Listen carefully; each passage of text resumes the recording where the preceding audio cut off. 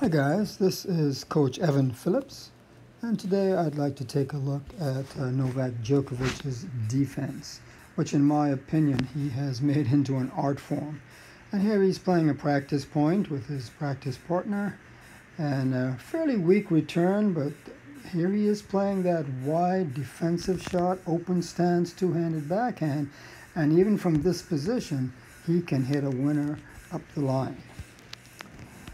And let's see him play another point.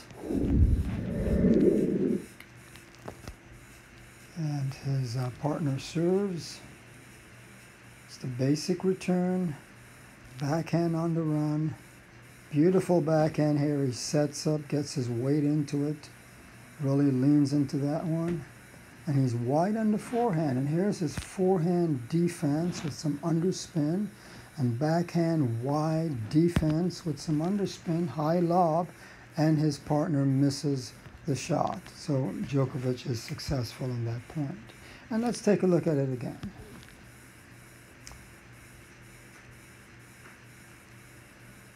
It's a decent serve, an average return from Djokovic, but it is returned, which is very important. Here he is getting into the point. This is just an average backhand, doesn't really set up for it, but keeps the ball in play. Now this one he has more time for, and he really gets his feet in position. He's practically stationary with his feet as he hits that.